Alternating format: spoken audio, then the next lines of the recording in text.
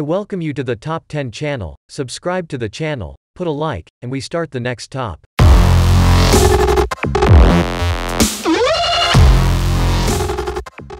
10 Serial Killer Cops. Most people associate police officers with the phrase, to protect and serve. But what happens when the honor and trust that underpins that emotion is betrayed? You'll learn about 10 notorious serial murders, all of whom were police officers, in the sections below. They all exploited their power and authority to commit horrific crimes, and some even investigated their own crime scenes.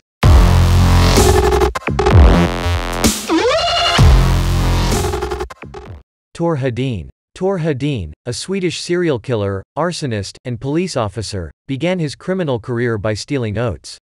He broke into a nearby brewery when he was 16 to steal some grains. Hedin then decided to set fire to the entire building in order to hide his tracks. 8 years later, in 1951, a rally was organized in Hedin's honor to ensure that he remained the city's local police officer. Following the rally, he executed his first murder, assassinating his best buddy, John Allen Nielsen, at a poker game. The crime scene was subsequently set on fire by him. Hedin, in an ironic twist, took part in the investigation into the murder he committed, even speaking to national media about it. Hedin went on a killing rampage after his girlfriend, Ulla Ostberg, broke up with him around a year after he killed Nielsen. His first stop was in Saxtorp, at his parents' house. He assassinated them both and then set fire to the house. After that, he went to Ostberg's retirement home and climbed into her room through a window. When he couldn't locate her in her room, he went downstairs and discovered Ostberg in the matron's chamber.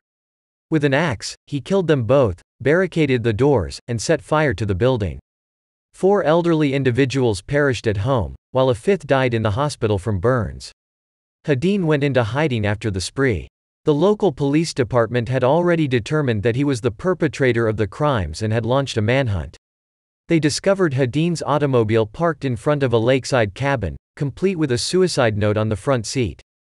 Hedin said in the note that he was only adept at following other criminals and that he killed his parents so that they would not have to endure the consequences of his misdeeds. His body was later discovered in the lake, weighted down.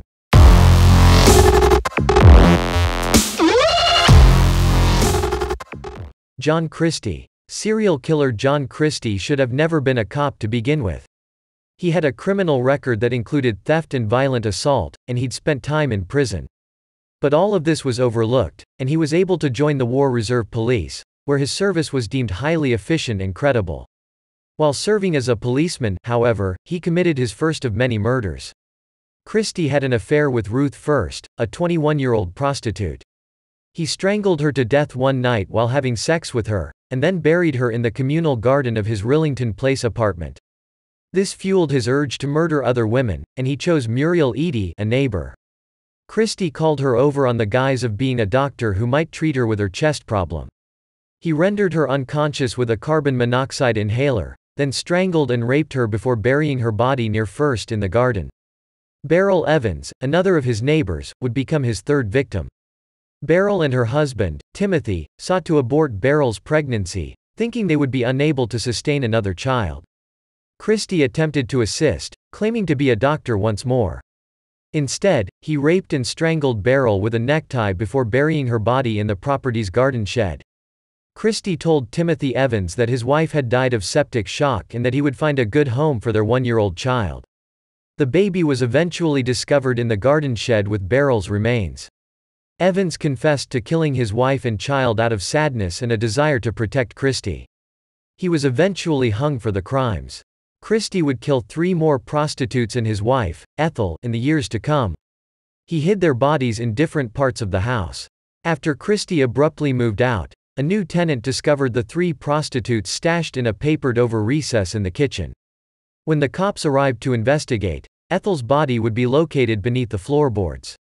Christie was soon found in London and tried for his crimes.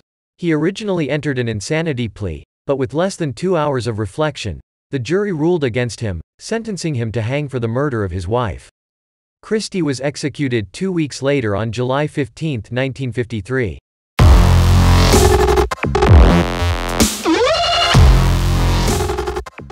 Mikhail Popkov. Mikhail Popkov would use his uniform and patrol car to gain his victims' trust before luring them to their deaths. From 1992 to 2000, Popkov targeted full-figured women who resembled his abusive mother, attacking them with a screwdriver, axe, or knife.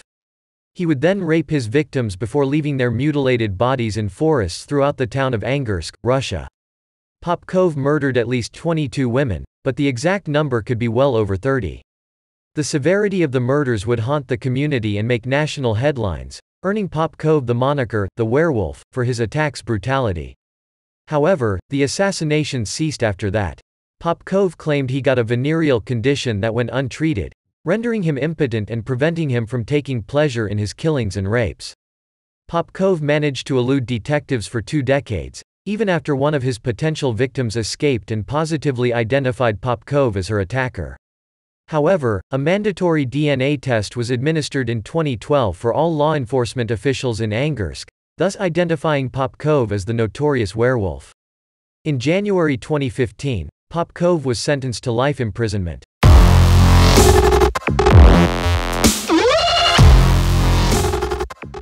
Christopher Jordan Durner. The catalyst to Christopher Durner's reign of horror began when he was released from the police force. He was let go after filing a report accusing another officer of extreme and unnecessary force during an arrest. He felt his release was unjustified, and in 2013 he set out to seek revenge on those he felt wronged him. Monica Kwan and Keith Lawrence were the first 2 people killed by Durner. While in their automobile, they were photographed up close. Both had never seen Durner before, but Kwan's father was an LAPD captain at the time Durner was fired. In his manifesto, Durner stated that he went after Kwan's daughter and her fiancé because he didn't think Kwan did a good enough job defending him. Durner posted his crazed manifesto to his Facebook page, detailing his grievances and listing those who would pay for them. This was just the beginning of nearly 2 weeks of eccentric antics and random killings that would leave 4 people dead and another 2 injured. The LAPD revisited the case of Durner's release after the manifesto was posted, and Chief Charlie Beck went to the media to reassure Durner that his demands for a review of his firing were serious. Meanwhile, authorities launched a manhunt for Durner and offered a reward, considering him to be a domestic terrorist and a menace to society. During this time, he ambushed and killed Officer Michael Crane while on regular patrol, injuring his colleague.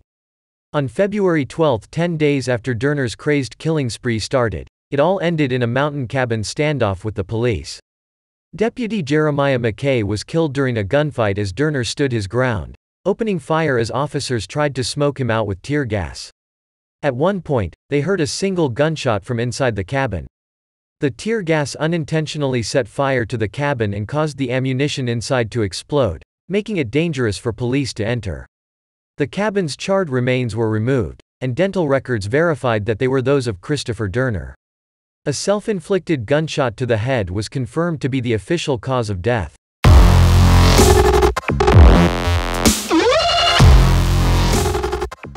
Thiago Henrique Gomes da Rocha.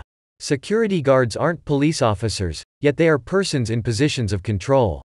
We entrust them with our lives and well-being, so it can be alarming when one of them breaks the law. Take, for example, Thiago Henrique Gomes da Rocha. Da Rocha, a Brazilian security guard, would go down in history as one of the world's most prolific serial murderers. Da Rocha killed at least 39 people before being apprehended in 2014. He claimed he murdered to relieve his emotional agony and suffering after being sexually assaulted as a child.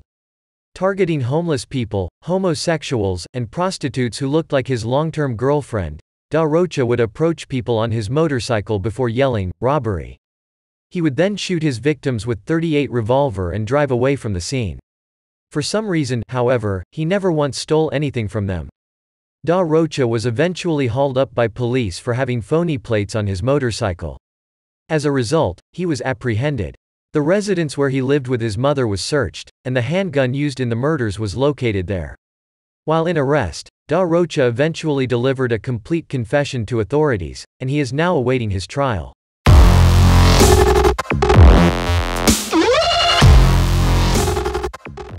Zheng Kaigui. Withdrawing enormous sums of money from banks is fairly usual in China, as cash is by far the most widely accepted form of payment. Zheng Kaigui, a serial murderer, targeted his victims as they departed with cash, shooting them and fleeing with their cash. Zheng Kaigui served as a police officer in the People's Liberation Army and was an expert in surveillance. This training allowed him to be a recluse who kept to himself and rarely interacted with anyone. And when he did, he usually communicated with just body language and grunts. It also helped him elude police officers when they first became aware of his robbing and killing in 2004. However, in 2012, he was identified outside a Nanjing bank after shooting a man and making off with about $30,000. Believing he was responsible for 6 other deaths and 2 injuries in similar crimes, authorities sent 13,000 police officers and 2 helicopters after Kaigui. However, he was never found, and it's possible he could commit another robbery in the future.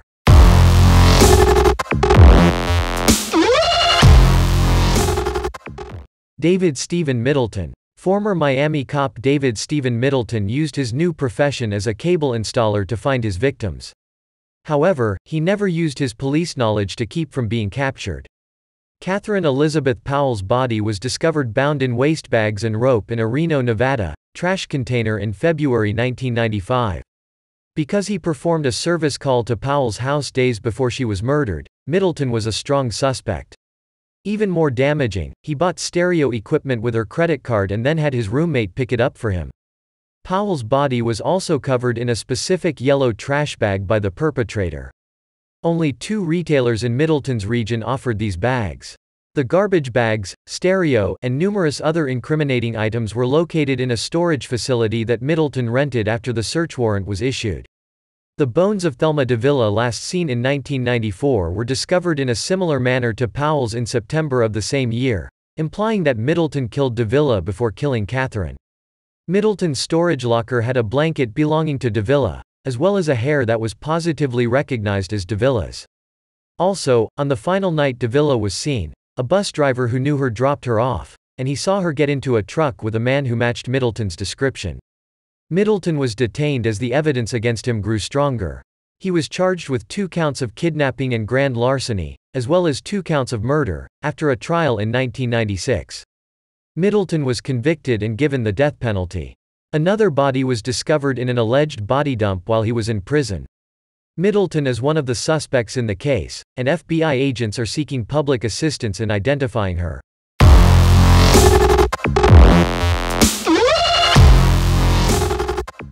Anthony Jack Sully. Anthony Jack Sully departed the Millbrae City Police Department after 8 years of service and began his own contracting firm. Sully began freebasing cocaine and employing escorts, preferring the girls who worked for Tina Livingston, as his business grew swiftly. Sully perpetrated the first of 6 horrible murders in February 1983. He had Livingston bring Gloria Fravel to his company warehouse, where he gagged and shackled her when she refused Sully's advances. With the help of Livingston and another prostitute, he then hanged her from the ceiling and raped her repeatedly over the weekend. Fravel's gag eventually came undone, and she cried for aid. Sully then tightened the noose around her neck, dangling her until her body went slack. They carried her in the car, thinking she was dead, to dispose of the body, but when they unloaded her, they discovered she was still alive. Sully then repeatedly struck her with a hatchet till she died. Sully retained the newspaper item reporting the investigation because he thought it was amusing that Fravel was discovered by a butcher. 2 months later, Sully killed another of Livingston's prostitutes, 19-year-old Brendan Oakton, in a very similar fashion. Only this time, he stored her body in a barrel before disposing of it. A month later, he murdered another prostitute and her pimp, Phyllis Melendez and Michael Thomas, respectively. Once again, he stored their bodies in barrels.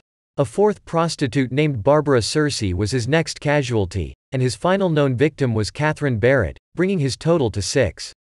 Sully was arrested in August 1983, despite the fact that he had a mountain of evidence against him. Not only were goods used to dispose of the dead discovered in his vehicle and warehouse, but his footprint was also captured on the plastic sheeting that covered Searcy and Barrett.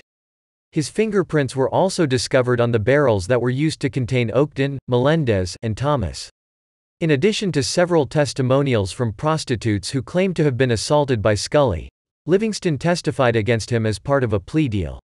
After a 7-week trial, Sully was convicted and given the death penalty in June 1986. His appeal of both the convictions and the death penalty was denied in 2013, leaving him few options for an overturn.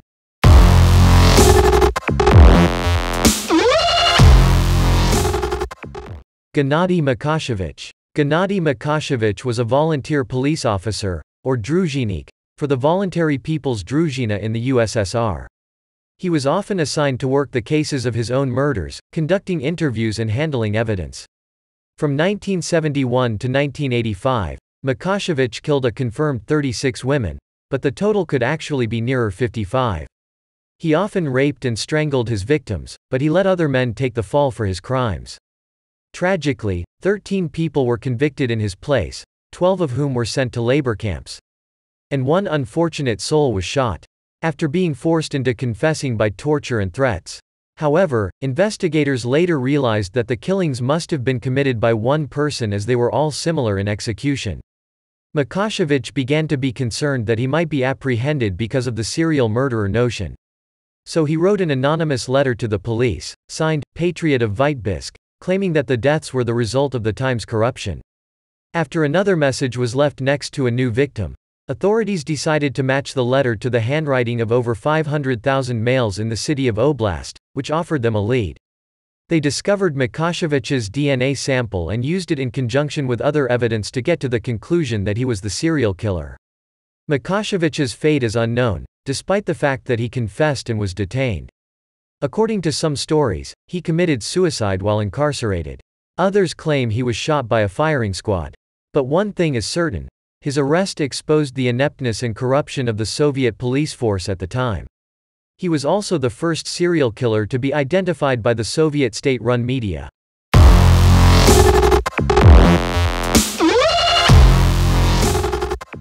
Norbert Polk. One could say Norbert Polky's string of murders began as a crime of passion. A veteran police officer, Polky's daughter passed away from cancer in March 1984, leaving the family with around $400,000 in debt. But while he wanted to provide for his loved ones, things quickly spiraled out of control. From May 1984 to October 1985, police noticed a pattern in bank robberies occurring in West Germany. The assailant would break the teller window with a sledgehammer. After demanding money, he would then escape in a stolen vehicle. The owner of the getaway vehicle would then be found dead, shot in the head, in an area near the bank. This occurred at least 3 times, and police were now on the lookout for a serial attacker. Police identified the gun used in the last robbery, which was unsuccessful, as a Walther P5 pistol, which is regularly provided to cops. The police uniform of Norbert Polk was then discovered in a storage at the Ludwigsburg train station by investigators. Polky's recent unusual conduct, his daughter's death, and his big debts prompted authorities to pay him a visit and ask him some questions. They were, however, too late. Polk took sick leave, went home, and shot his wife and one of his sons, fearing the cops were onto him. Polk and his second child then vanished, but their bodies were discovered in northern Italy by authorities. In what appeared to be a murder-suicide, both were shot in the head with the Walther P5. Ballistics would also show that Polk was involved in all 3 robberies and shootings, effectively closing the case.